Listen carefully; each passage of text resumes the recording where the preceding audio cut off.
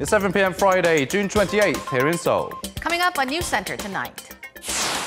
The G20 summit officially kicks off in Japan. President Moon Jae-in holds talks with the leaders of India, Indonesia, and France, agreeing to boost economic ties and work together for peace. He'll meet Russian President Vladimir Putin in the coming hours.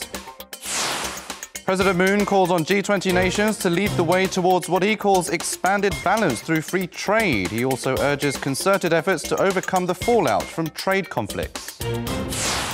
Washington's top nuclear envoy Stephen Biegun says the U.S. is ready to engage in talks with North Korea.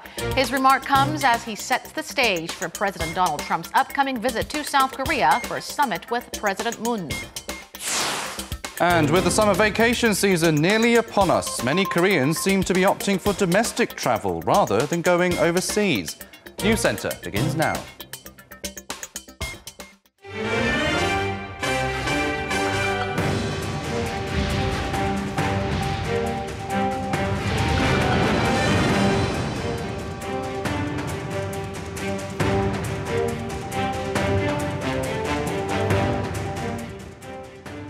Good evening and welcome to Arirang NEWSCENTER, coming to you live from Seoul. I'm Noaram. And I'm Han-daeun. Thanks for joining us.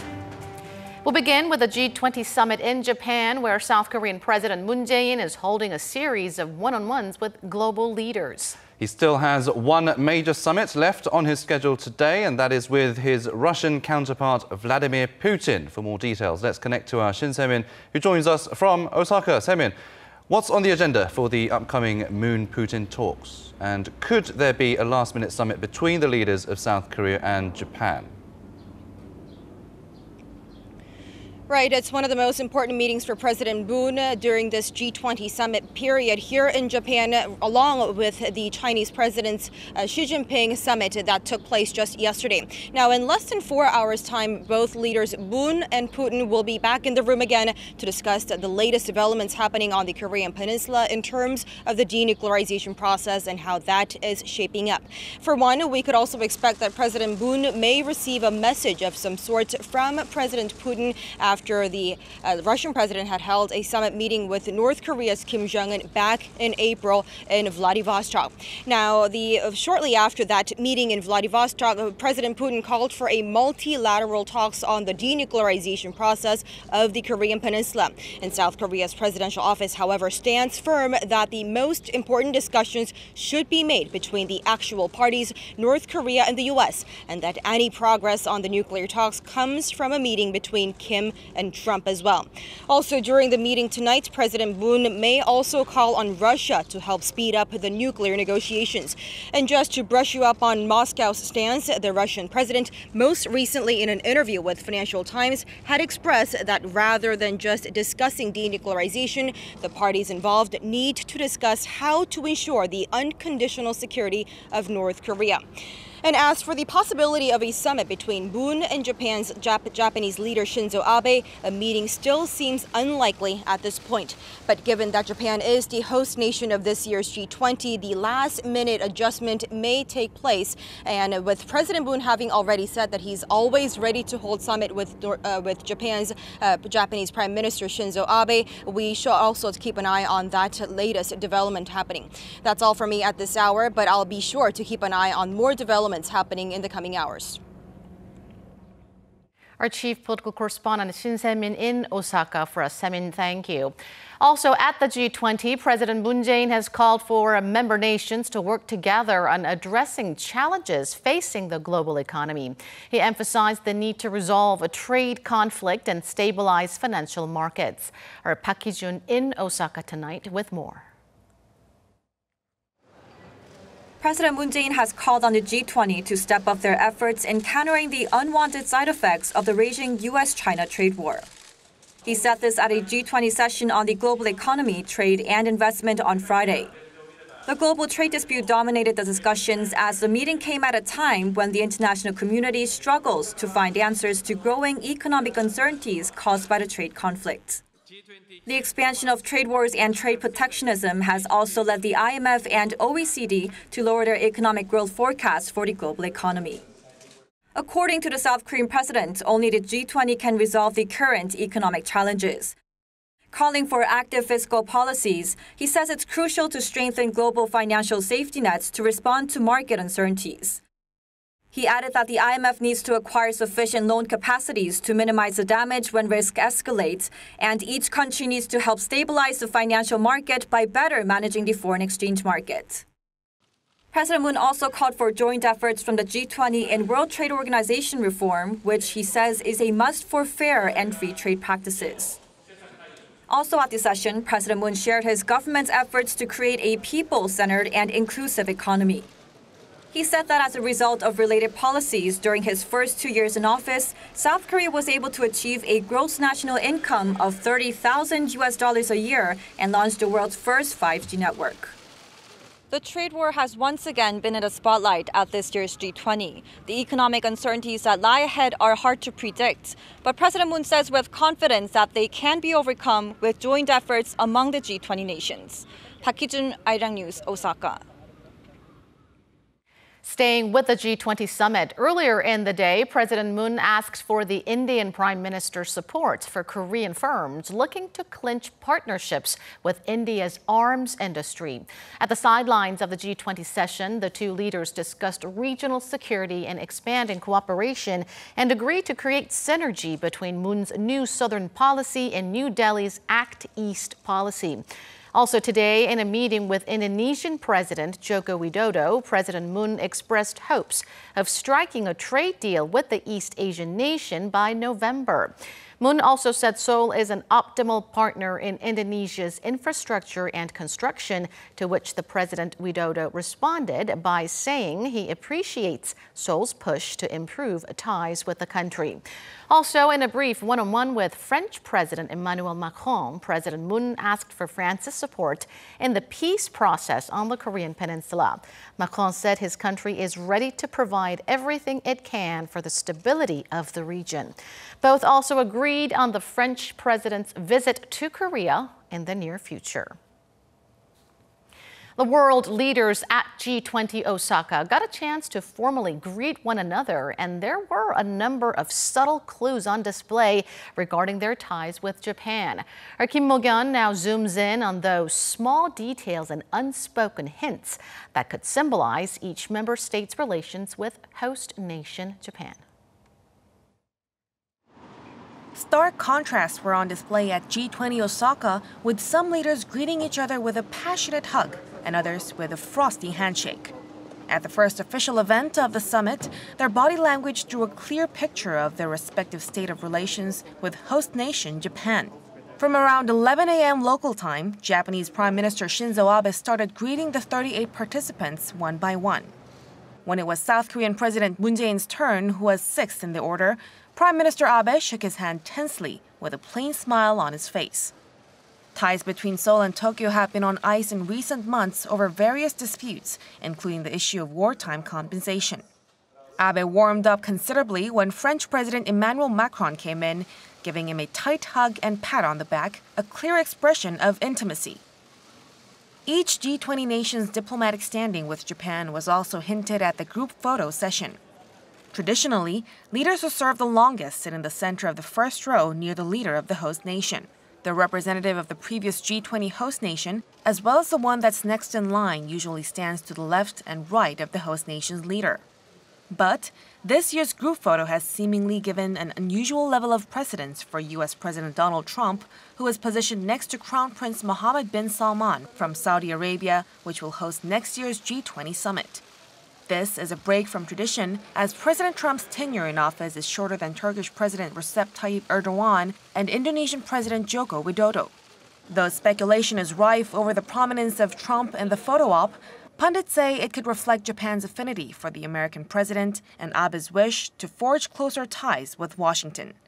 Kim Mo-gyun, Arirang News. Washington's nuclear envoy is in Seoul right now ahead of President Donald Trump's meeting with his South Korean counterpart that is happening this weekend. And Stephen Biegun hinted on a change in tone on their denuclearization talks with the North. Our EG1 with the details. The U.S. Special Representative for North Korea, Stephen Biegun, says the U.S. is ready to engage in talks with North Korea to implement the Singapore Agreement in a simultaneous and parallel way. This is according to Seoul's Foreign Ministry in its statement on the outcome of Biegun's meeting Friday morning with Seoul's Special Representative for Korean Peninsula Peace and Security Affairs, Lee Do-hun. In their meeting, more than an hour long, the two reportedly exchanged views on the recent developments surrounding North Korea and discussed the denuclearization issues their leaders will address when they meet this weekend. Biegun reportedly said he hopes that the South Korea-U.S. summit will be an important event in terms of peace and prosperity on the Korean peninsula. A day earlier, a director general at North Korea's foreign ministry released a statement saying that talks can only resume if Washington first comes up with what it called a proper counterproposal. The official also expressed dissatisfaction with U.S. Secretary of State Mike Pompeo, saying that negotiations should be conducted with a counterpart who has a good sense of communication. An expert says Biegun's openness to talks is the U.S. trying to be flexible and bring out the North to the table. This surely is a change in stance from the Hanoi summit when the U.S. sought a comprehensive agreement. This isn't exactly what the North asked for, though, to ease sanctions in exchange for dismantling the Yongbyon nuclear facility. So the core issue is still there, but the U.S. is saying that it is willing to be flexible in achieving the North's denuclearization and peace and establishing diplomatic ties, and so talks need to be resumed to narrow their differences. Biegun also met Friday afternoon with Seoul's Unification Minister Kim Yeon-chol, who is expected to have updated Biegun on inter-Korean ties, including Seoul's plans to provide 50,000 tons of rice aid to the North. There's been speculation that Biegun might try to get in touch with the North Koreans at the border village of Panmunjom before President Trump arrives in Seoul on Saturday. But there's not much time left, so observers don't think that's a possibility any longer. 이지원, Arirang News. The South Korean government's plan to give 50,000 tons of rice as food assistance to North Korea has been approved by a South Korean committee promoting inter-Korean exchanges. The committee is comprised of government and civilian panels. 50,000 tons of rice will be delivered to the North via the World Food Programme to support over 2 million people across North Korea. The government will be spending $23.6 million to get the rice and $12 million to help the WFP deliver and distribute it. The Unification Ministry says the WFP will be strengthening the monitoring process to ensure that the food aid is distributed transparently. During his upcoming trip to Korea, US President Donald Trump is expected to meet with local businessmen, something he hasn't done in previous visits to the country. This comes amid new remarks by President Trump hinting at additional tariffs on imported goods to reduce US trade deficits. Kim Ji-yeon reports. On the second day of his visit to Korea this Sunday, U.S. President Donald Trump is scheduled to meet some 10 Korean businessmen, including the heads of the country's top 5 conglomerates, including Samsung, Hyundai Motor, and SK. It'll mark the first time President Trump has set a meeting with Korean businessmen during his visit to the country. President Trump's expected to ask for an increase in investments to the U.S., similar to the requests he made when he met local businessmen during his visits to Japan and Britain. I think he's going to emphasize that the current trade conflict as well as current difficulties will continue and that other countries should make an effort to lower their trade barriers and not subsidize or not explicitly promote their country's exports to the United States. According to the Korea Automobile Manufacturers Association, officials from the U.S. Trade Representative had paid a visit to Korea earlier this month, some 2 weeks ago, to gather opinions and consensus among local auto industry officials on the bilateral free trade agreement between the two countries. The U.S. has been considering imposing additional tariffs on national security grounds under Section 232 of the Trade Expansion Act of 1962, ahead of its announcement this upcoming November on whether to impose a maximum of 25% tariffs on imported automobiles. The move is expected to result in a dramatic decrease in the shipment of automobiles and auto components to the U.S. by Korean exporters, which in turn is expected to have a profound impact on the Korean economy, which relies heavily on exports of automobiles and semiconductors for growth. Kim Ji-yeon, Arirang News. Turning to local politics now, and South Korea's National Assembly is getting back to work after a political showdown essentially shut it down for over 80 days. Rival parties held a plenary session today, voting on some important procedural matters, while the main opposition party has ended its boycott of parliamentary committee meetings. Kim Min-ji with more. It was a full house at the National Assembly's plenary session on Friday as rival parties voted to extend the terms of two special committees that expired this month. This was made possible by a deal reached earlier in the day by the three main parties. The committees are on political and judicial reform, and they've been given a mandate until the end of August, during which time they will deliberate key bills that were put on fast track, a move that sparked the parliamentary standoff that lasted more than 80 days. In April, despite strong objections from the main opposition Liberty Korea Party, the ruling Democratic Party, and the minor opposition bloc fast-tracked key bills, including one on electoral reform and establishing an independent body to probe high-level government officials. Friday's agreement gives the chairmanship of one of the committees to the ruling party, while the main opposition will chair the other. The parties acknowledge that the National Assembly is not completely normalized, but it's a first step. The people may think that we are very late, but I think it's fortunate that we can start things over. I believe it's an important step and the first step towards reaching a bigger deal. It took a lot to get this far. Rival parties had reached an agreement earlier this week, which the Liberty Korea Party later pulled out of. Amid mounting public criticism that they are neglecting their legislative duties, the main opposition party says it will also participate in standing committees, but other matters will need further negotiation. Although we're not completely operational yet, we have decided to return to Parliament. We have a lot to do in the June parliamentary session. We will take care of people's livelihoods by participating in parliamentary meetings. The deal was generally welcomed by the smaller parties, but it was met with fierce criticism from the minor Progressive Justice Party, which had headed the Committee on Political Reform.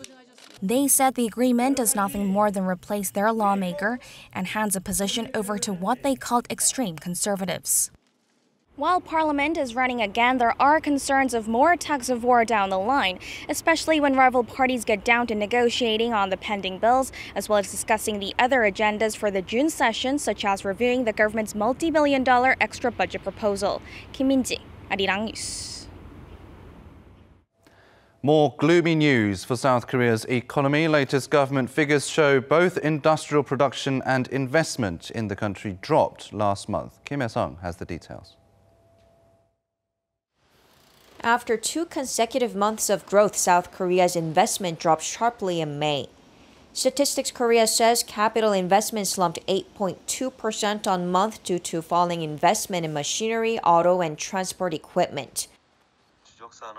Korean companies' capital investment is mainly in manufacturing, but sectors like semiconductors and steel are all performing poorly amid slowing economic growth. Investment may go up if uncertainties surrounding the U.S.-China trade spat are removed, and companies increase investment in new industries like AI and bio, but it's hard to say for now. Industrial output contracted 0.5%, also reversing 2 months of growth. Manufacturing production fell 1.5%. Statistics Korea says petrochemical goods production like naphtha dropped 14% due to slowing domestic demand and falling exports on fiercer competition from other Asian countries. The manufacturing inventory to shipment ratio recorded 118.5% in May, the highest figure in about 2 decades, meaning the rate of inventory accumulation is faster than that of shipments. The manufacturing production capacity index also fell due to the sluggish shipbuilding and auto sector, meaning overall manufacturing production is slowing down. Retail sales edged up by around 1% on month thanks to increased sales of clothing and electronic goods like air conditioners. The coincident index, which measures the current economic conditions in the business cycle, went up slightly for the first time in 14 months, but the leading economic index that shows future economic conditions fell, showing growing uncertainty over the domestic economy. Kim Hye-sung, Arirang News. The South Korean government has rolled out some new measures to reduce fine dust levels in the country. Our Choi Si-young zooms in on what they are. On Friday, at a meeting convened by the Special Committee on Fine Dust, Prime Minister Lee Na-kyun unveiled new measures that will strengthen punishment on those who violate fine dust regulations. Businesses that report false levels of fine dust emissions to the government will have their operations suspended. In addition, firms under contract to measure fine dust levels for those businesses will have their licenses revoked. If the businesses are found to have intentionally manipulated their fine dust readings, they will be punishable by a fine of up to 5% of their total revenues. The Special Committee introduced other measures as well. By the end of this year, the government plans to install air purifiers in all primary and secondary schools in the country. It'll also replace old air purifiers in subway stations and install gauges that measure ultrafine dust levels at the stations and display them in real time. The government will also replace 139 ships owned by the state with more eco-friendly vessels. Private enterprises will receive financial assistance from the government if they build eco-friendly vessels. Starting next year, all diesel cars will be banned from entering the country's port when the government issues emergency fine dust reduction measures. Choi Si-young, Arirang News. 30 days have passed since a tourist boat carrying dozens of South Korean passengers sank in the Danube River in Budapest. While the search continues for 2 South Koreans who are still unaccounted for, one body recovered last week some 30 kilometers downstream from the accident site has been confirmed to be a South Korean woman in her 60s. Hungarian authorities made the announcement on Thursday based on DNA testing. The sinking has killed 24 South Koreans and 2 Hungarian crew members. U.S. Democrats are gearing up for the 2020 presidential election campaign with the first televised primary debates kicking off this week. And eyes are on whether or not their anti-Trump message will be enough to win over voters' hearts. Our Oh Soo-young has more with a partial footage from NBC News. Beat Trump. Beat Trump. Beat Trump. All of us are united in defeating Trump. I will be the guy who beats Donald Trump. Donald Trump is alienating our allies, ripping away our health care. And it's just not working for the rest of America. 2020 is our chance to change that. As the Democratic Party's first primary debates kick off, many of the candidates have taken a stand against the incumbent Republican President Donald Trump. But will the anti-Trump agenda be enough to sway the voters? The mantra of their campaign is anti-Trump. And that's not a substantive policy that I think the American people want to see. Probably one of the weaknesses of the Democrats right now is that they don't have a focused agenda on what the American people think is important. Key Democrat contenders have so far highlighted issues such as climate change and the expansion of social welfare, issues that have been neglected by the Republicans. So all the Democrats want to talk about climate change again and put it back on the agenda. And I think an expansion of Medicare is definitely in the works. The whole issue of health care was very popular in 2018. It helped the Democrats take the House of Representatives, and I think it's going to be very popular and very helpful to the Democrats in 2020. However, it's clear the candidate has to be more than the run-of-the-mill textbook Democrat to win over voters in swing states. We cannot win with just the Democratic-based voters. We need those swing voters in districts such as mine where a lot of people have been laid off, and they may not like President Trump personally or like his behavior, but they also are not necessarily seeing anything with the Democrats. Observers say the candidates need to focus on the economy and set out how they can top the low unemployment figures and optimism seen during Trump's term. I think the difficulty here is if the economy is still going very well in the United States, then Trump has a great advantage on that regard. And so the Democrats will have to sort of package their message in a way that deflects attention away from President Trump. Because even though unemployment is very low, salaries haven't quite kept up and so people are very interested in having wages go up. While recent polls indicate Joe Biden, Bernie Sanders and Elizabeth Warren as the leading Democrat contenders, observers are not ruling out potential twists and turns throughout the dozen primary debates. Oh Soo-young, Arirang News. The summer vacation season is edging closer, with many Koreans planning out their holidays. But as our Won Jong-han explains, it seems many Koreans won't be traveling very far this year. 7 out of 10 Koreans who plan to take summer vacation this year are considering traveling within the country. According to a survey of over 1,000 South Korean citizens by the Ministry of Culture, Sports and Tourism and the Korea Tourism Organization, 48.2% of respondents said they are planning to take a summer vacation. Among those who plan to travel, nearly 70% said they prefer to travel within the country, and some 20% opt for a trip abroad. For those who are planning a domestic trip, Gangwon-do province in the northeast of the country was the top destination with over 30%, followed by the southern resort island of Jeju with 17%, and the country's southern regions, Gyeongsangnam-do and Jeollanam-do, with some 13% and 10% respectively. More than 25% of respondents planned to take their vacation in a week starting July 29th. The next most popular weeks were the first week of August and first week of July. Holiday makers planned to take 3.7 days of vacation on average and spend an average of 260,000 Korean won, or just over $230 on their trip. Among some 40% of those who said they have no vacations plans, nearly 40% cited lack of time, while some 25% mentioned economic reasons. Won Jong-han, Arirang News. The US State Department says it's still ready to talk with North Korea. This is in response to the North Korean Foreign Ministry's recent statement demanding that Washington come up with what it sees as a proper counter-proposal on denuclearization by the end of the year. The department also said the US will continue to invite the North to nuclear and peace talks. Recent government data shows the number of deaths will surpass the number of births in most parts of South Korea by 2042.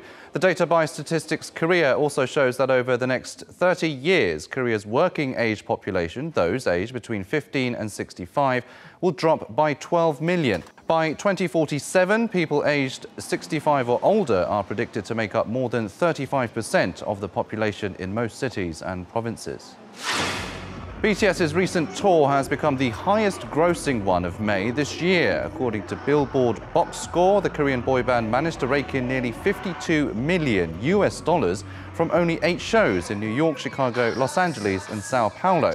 Metallica ranked second, but by quite a margin, only recording half the sales of BTS. Outdoor swimming pools along Seoul's Hangang Park are now open. Visitors can also enjoy other activities such as survival games, a bubble dance festival and safety training. The pools are open from 9 a.m. to 7 p.m. until August 25th. That has been your 3-minute news flash.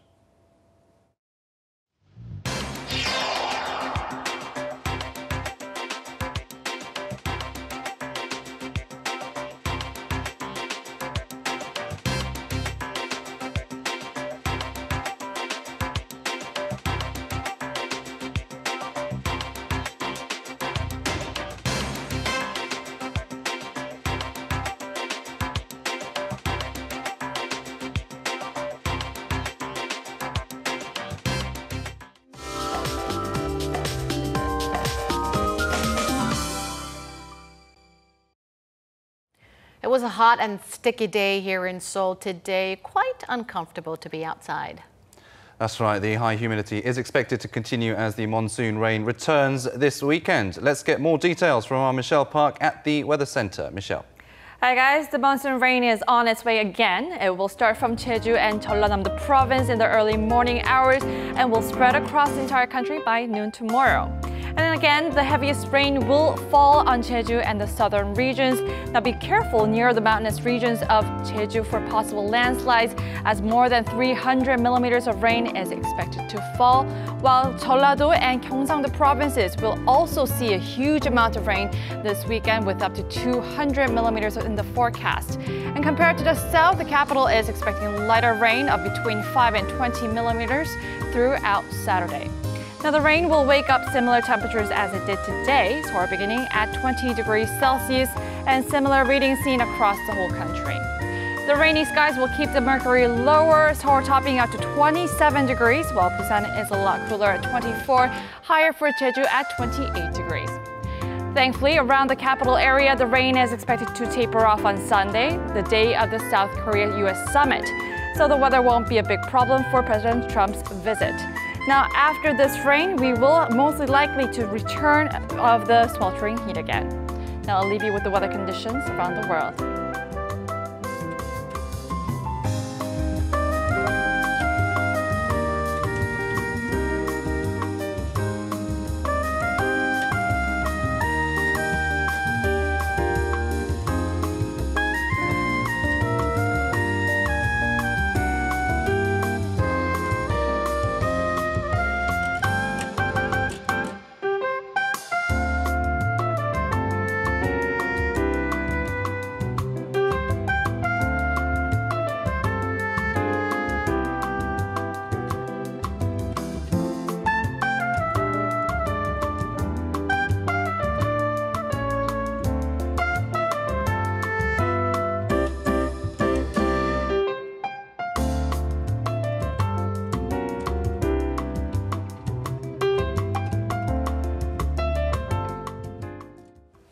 That will do it for this edition of Arirang News. Thank you as always for watching. News in Depth is next.